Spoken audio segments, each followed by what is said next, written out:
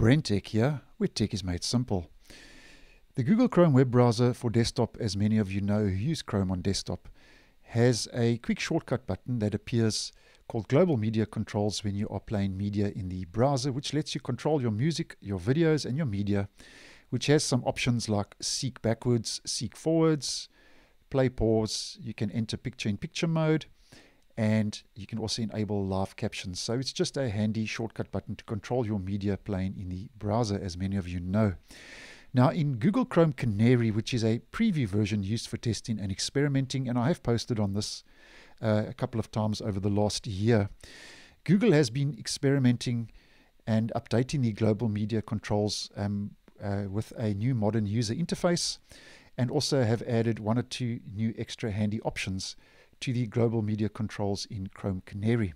Now, this new updated and more modern user interface for the global media controls is not available yet as a default feature in the stable version of Google Chrome, but you can enable the feature by using an experimental flag if this is something that would be of interest to you and you would like to try out.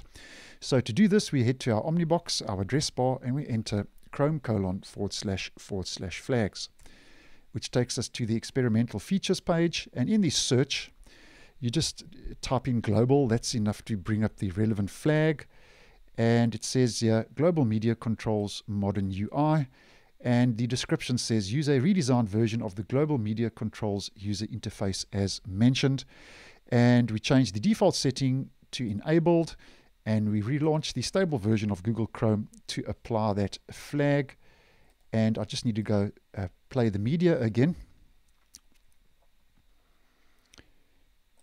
And now if we go to the global media controls after applying that flag, you will see the more modern user interface. And you can see already there are a couple of changes, where the first is the controls have moved from the left-hand side here near the bottom to the top. So your seek, backwards, forwards, play, pause, your controls now are at the top.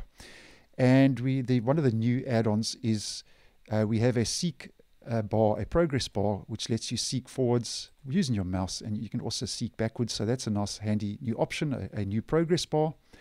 And then we still have the picture-in-picture mode.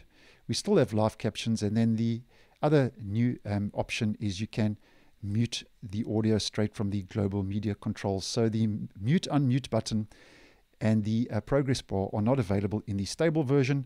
And then also it just looks a little bit more modern as mentioned, and also moves those controls to the top. So if you'd like to try it out in the stable version, just use that flag if that is something of interest to you.